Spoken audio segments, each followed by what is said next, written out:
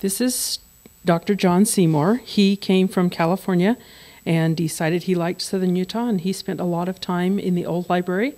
And then when we built this library, we moved a lot of his things over here. And so this is a room dedicated to him. They'll be down here working, and they'd be here alone, and they would just hear noises. And they attributed it to Dr. Seymour not wanting to leave his collection. I spoke with the owner of the Grind about some of his experiences. When we get really busy in here, we'd see a little girl, little pioneer girl, standing in the corner watching us. I think it was one of the third team that went down. There was a bunch of females, went down to the, and it was younger females, went down to the basement and started talking, and it turned out it was a female, and her name was Nicole.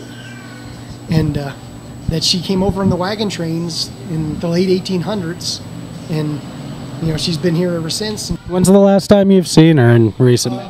It was probably about a month ago, wasn't it?